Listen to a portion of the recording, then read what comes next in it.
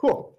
So, so yeah, the topic of this talk is going to be enterprise Ethereum. To that, and kind of with the same focus, is work on Ethereum 2.0 stuff. So we have a huge R&D team, and we are also currently building an Ethereum 2.0 client called Teku, previously known as Artemis, for those who know that name of the project. And yeah, so the thing about Besu in particular is that we really try to follow like enterprise standards in general, right? So typically one of those things that we chose in terms of design in the beginning was choose Java as a programming language for the client itself, right? We chose it logically because 80% of companies out there have Java developers, and they use Java on their day-to-day, business. So it made sense, especially because we have several things that make it easier to work with Java in Besu. One of those things is a plugin system in which you create just a jar file. You plug it in, you copy paste it, I guess, or you send it into the plugins directory, and then you can start basically just accessing inside information from the client directly without having to go through those other APIs. The other thing is that we actually work in terms of standardization. We work with the EEA in collaboration with them, co-designing and co-writing the specifications for the enterprise Ethereum. So for those of you who don't know, there's actually a bunch of documents out there that specify how enterprises should be working with the Ethereum network and software suites, I guess. And we co-write those. And obviously the Besu client is compatible with them and follows them. The other thing is in terms of licenses. So Besu and most of what we write in Pegasus and a consensus as well, I guess, is 100% open source. We specifically use Apache 2.0 licenses, which are great for enterprises because it makes it so that they can really permissively use whatever software was licensed with that license. Just to exemplify that, one thing you can do with the Apache 2.0 license is actually use a software that has that license, modify it a bit, patent it, and then sell it, right? So it's super permissive. Whereas other licenses in the viral category typically aren't so much so. So that was a specific choice that we made. And lastly, there's production support. So interestingly enough, there are companies out there in the Ethereum space today in which if something goes wrong, you can actually call them up and tell them, there's a problem with whatever solution you've built, and they can help you. So we can help you. So yeah, that was kind of the intro. I think it's fair to introduce Pegasus and Hyperledger Besu, both because they're sort of sponsoring this my talk, at least my time here, and also because it will be interesting to understand how that works in terms of what we're doing in the enterprise is not boring space, in the privacy scaling and provisioning space as well. And so the contents for this, the following slides are just going to be like a sort of like an intro on why I think it's not boring. Talk a little bit about privacy and scaling in terms of what's being done today in those areas, and then kind of use the permissioning use case as an example of what you can do with non-boring tech on enterprise Ethereum, and all that with the help of our friend here, Fred, in the corner.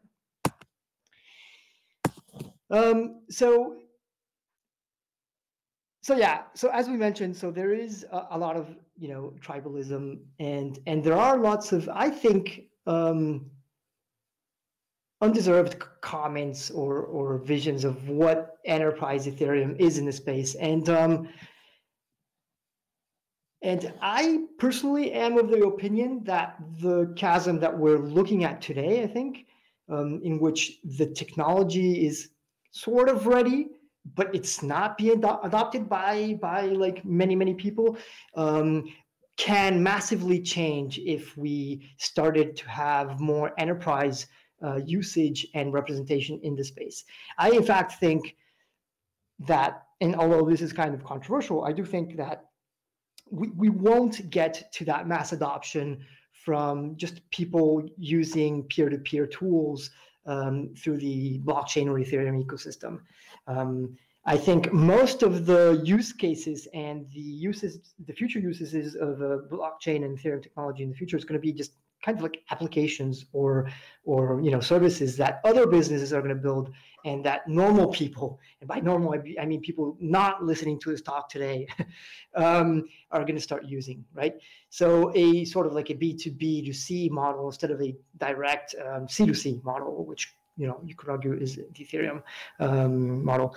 So I think that it isn't necessarily bad. I think there are specific use cases in the world in which a user needs to have that direct peer-to-peer usage. If you're dealing with your own money, of course, why not? I mean, I think I'm one of those people. I love the Ethereum ecosystem and the values behind it, but there are other use cases out there that definitely don't necessarily need that much trustlessness, right? I think it's sort of a bridge as well. These are some of the reasons why the internet started to get mass adopted back in the early 90s. I remember specifically Netscape coming out and really enabling people to use the internet as a normal service that everybody could use. And I think that today we're at a point in these ecosystems, in the Ethereum ecosystem, in which we haven't found or invented our Netscape yet, and possibly, if we do so, that's possibly going to be done by a business or an enterprise in the future. I don't think necessarily that it's going to be the way we imagine things today, ideally. And I also think it's a bridge in terms of what we're going to get in the future, right? So right now, I think it's completely normal for us to imagine that that's going to be the status quo in a year or so, and then in the far future, or after that point, we'll get into this fully decentralized system in which we don't need those intermediaries, right? But I think it's just realistic to think that we do need their help somehow. Another thing to note, I guess, is that enterprise Ethereum isn't only permissioned or private networks. There are many use cases out there that involve, in one way or another, mainnet Ethereum, and I think there's space to grow that specifically in. We think there's several companies in the world that are already working on this, that already have shown their interest in the mainnet space, that have advocated for that mainnet usage. Just to mention a couple, EY and Microsoft and Consensus recently announced a baseline, which is really interesting because it actually has something to do with the last topic of the conversation, and I think there's a lot of space to grow in there, and people usually tend to aggregate, and think immediately about the private chains and permission chains when they think about business use cases, which isn't always the case. There's also a huge amount and wide variety of solutions out there, right? And there's a lot of stuff to do, both in the permission space and in the public mainnet space. And there's a million things that I think we haven't thought about yet, right? And so that's obviously something to keep in mind, and for developers to just open their minds and start to look at these other use cases and possibly invent something in that space. I think there's a lot of fun stuff to do in the future. Lastly, Ethereum 2.0 services are I think a huge opportunity for the space to kind of marry those two things together, in the sense that I do think it's going to produce a lot of business opportunities. Typically, one of those would be Ethereum staking as a service, for example, which in and itself is interesting, I think. But also, what I think is most interesting is that it could eventually produce a snowball effect, in which the companies that are staking are going to be already are obviously going to have a stake in the system already, so they might eventually from that reasoning start building on top of the network. And so we're not only going to gain in terms of security, but we're also going to gain in terms of potential future use cases, etc. So I do think there's an interesting potential for Ethereum 2.0 in terms of Ethereum Enterprise. So in terms of privacy, there's several different types of privacy solutions being built today currently in different blockchain networks and by different projects out there. So there's private channels, point-to-point privacy, multi-party computation, zero-knowledge proofs, and privacy groups. Most of these solutions you can divide into two main groups, right? Off-chain and on-chain privacy. And again, as was mentioned in the last presentation, there is definitely a lot of potential use cases for on-chain, for off-chain work being done in the network. And I don't think everything has to be on-chain. I think there's many potential use cases in which we can use a mix of both on-chain and off-chain to achieve what we want. I just want to do a quick shout out to Orion, which is the Pegasus privacy solution. It's a private transaction manager. I invite everybody to go to github.com/pegasuseng/Orion to check that out, because it really is cool.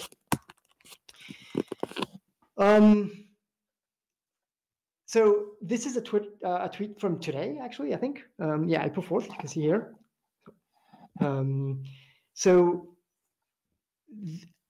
From Vitalik specifically, and it isn't the first time this, I guess, year or recently that he's been kind of open to enterprise Ethereum, and in this case he mentions privacy in particular, which is great. I invite everybody to look at that project.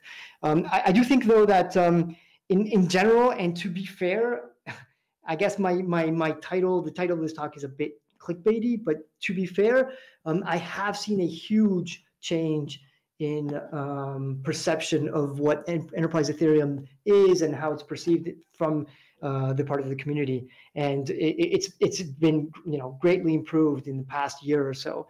So that's good to know, and good to know that we're going in the right direction. So in terms of scaling, there's a lot of stuff being done in enterprise Ethereum as well. And what's interesting is, again, that we can use scaling off-chain and then publish some of that information on-chain and so on. One of those solutions typically that we're working on at Pegasus is ZK rollups, right? So the ability to basically prove a bunch of transaction at the same time, and then use these really powerful computers just to make one solid proof of those transactions, and then publish that on-chain, right? It's really easy to prove that proof is correct, but it's really difficult to do the contrary, right? To go backwards, kind of like the way public-private key works today. And what's interesting about those in particular is that not only do they improve scaling, but they also improve privacy as well, because we won't have all of that data on mainnet. So if you will, that's kind of like the intro to the why Ethereum is enterprise Ethereum is not boring. I'm not going to just go and dive deeper into one use case in particular regarding permissioning, which there's a lot of stuff being done in the enterprise world through permissioning, and hopefully just kind of better explain how this works, at least in the case of Hyperledger Besu. Before I start, though, I do want to kind of clarify one thing. So the reason, so Besu is called Hyperledger Besu because we're part of the Hyperledger group now. Hyperledger group is part of the Linux Foundation. And for those of you who don't know, because I actually figured this out quite recently, Hyperledger is the Linux Foundation is a foundation that promotes Linux to the enterprise world. not just to regular individuals like you and me, but really specifically to the enterprise world, right? And that's something I learned recently. And like I think it's really regular. Exactly, yeah. Yeah, so maybe not like you and me, but or at least not regular users like you and me. And so that's something that really kind of clears things up, at least for me, because what they did was create under the Linux Foundation the Hyperledger group, and what that does is promote blockchain towards the to the enterprise world as well, right? And so it made total sense for that the Hyperledger project, I guess, to have a fully mainnet compatible Ethereum client in the list of their projects, because there's currently 15 of them. And although I'd say maybe Hyperledger Fabric is the most well-known of them, that's only just one of the projects under the Linux Foundation's Hyperledger group. So yeah, so that's just a small side in order to kind of explain why, where Hyperledger and Ethereum, what's their relationship between them. And I guess it means that Hyperledger Besu was their first mainnet compatible, Ethereum mainnet compatible project. So anyways, getting on with it. Permissioning in particular, right, is a system for granting authorization. I love looking up, just definitions before starting anything. And one of those things, I like just showing these in talks is I think gives a lot of context to what we're talking about. So a system for granting authorization, right? And we're talking about blockchain, so it is kind of interesting in that use case, right? So there's a bunch of valid reasons to want to have permissioning on a blockchain.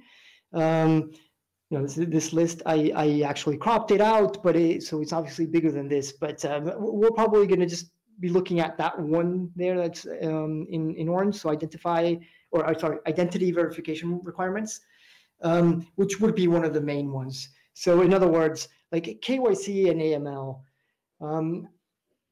I know lots of us aren't fans of those two things, but unfortunately, we live in a world in where those things are necessary, and they actually do have positive, reasoning behind them. It brings with it a bunch of negative stuff, but the reality is that we need KYC and AML, and we need to verify identity today for people, on certain platforms, I guess. And the fact is that we can't do that in a fully decentralized way yet, right?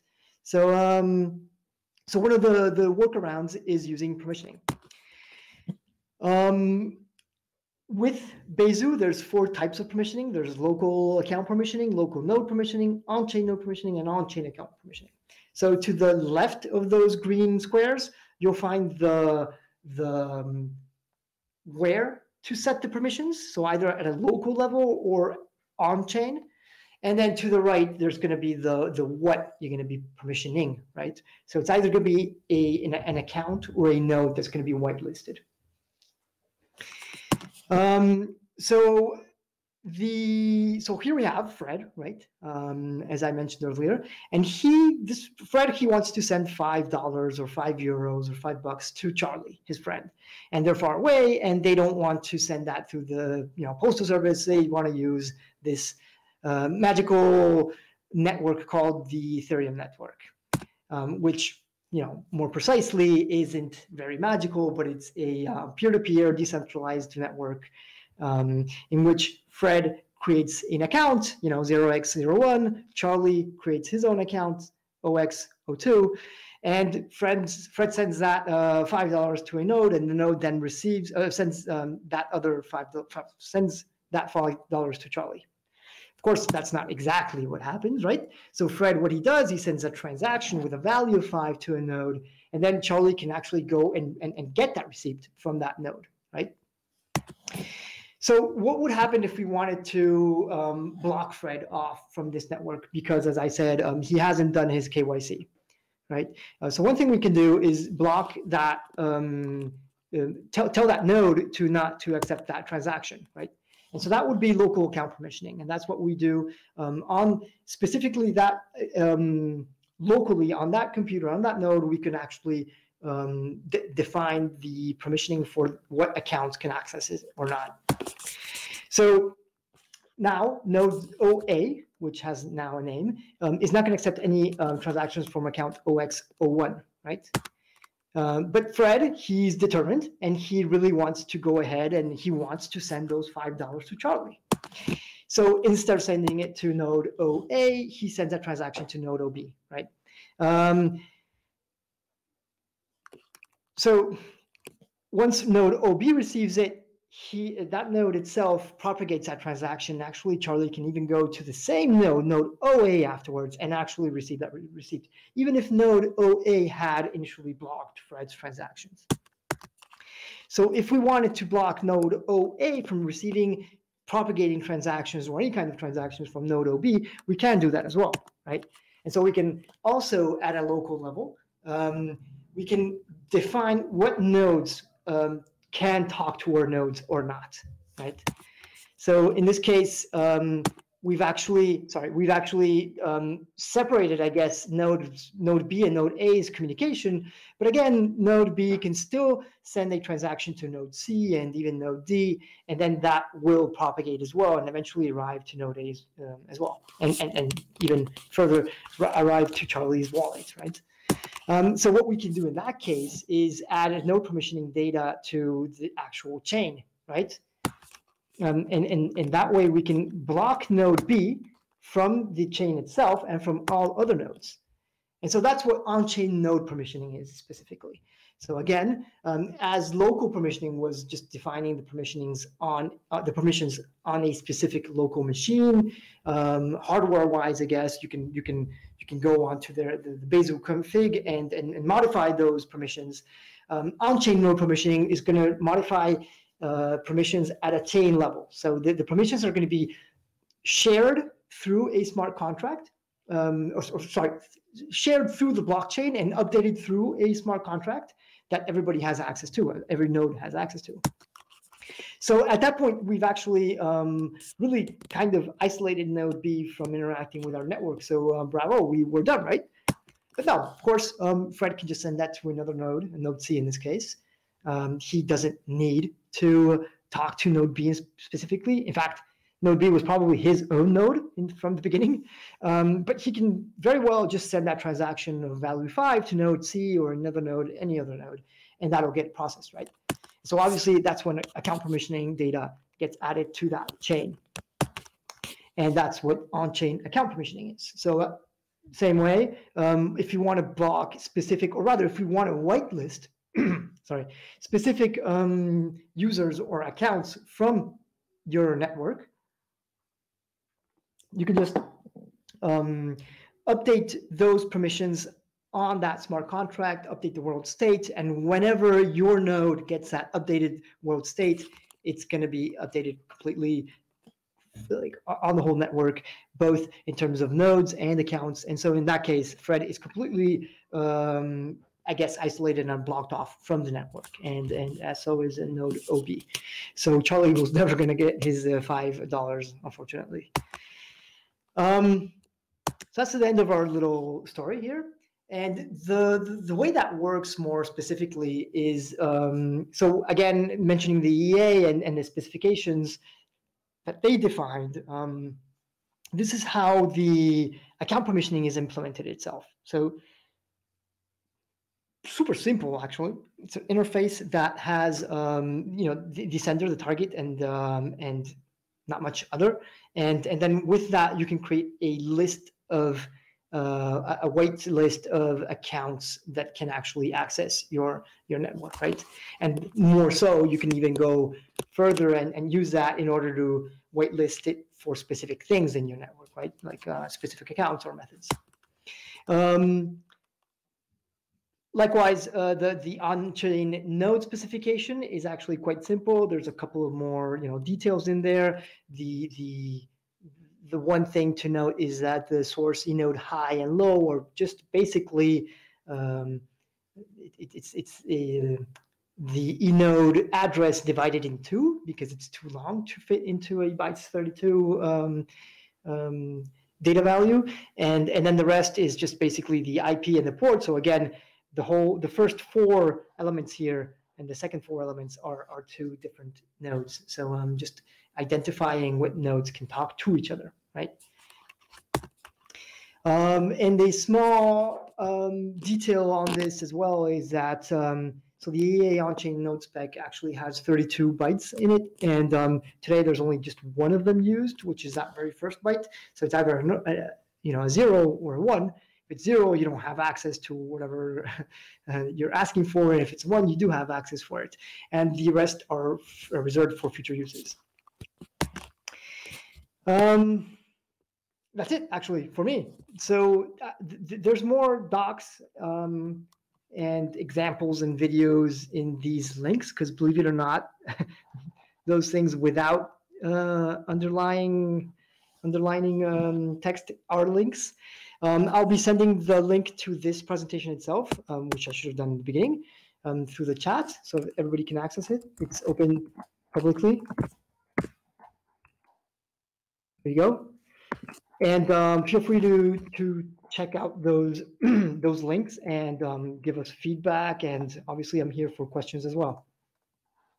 I'm happy to just kind of speak to the enterprise Ethereum is not boring subject in general, and not specifically about permissioning. If anybody wants to. Let's see. Stefan Starflinger from Bitfly shouted out the team today, actually. So we were talking. I was asking because they're building the Beacon Chain Explorer, the 2.0 Beacon Chain Explorer. I actually just checked that out recently. It's awesome. It's a great project. Yeah. Oh wow! And you gotta, when we have the talk online, you gotta go back and watch his talk, because it's just so straight up organized and just so dynamic, so dynamically awesome what they've been building, man. It's really great. So we were talking about the different ETH 2.0 implementation teams. So it would be really cool to have that also, since you guys are building one of the implementations, to give your point of view about the ETH 2.0 implementation that you guys are working on.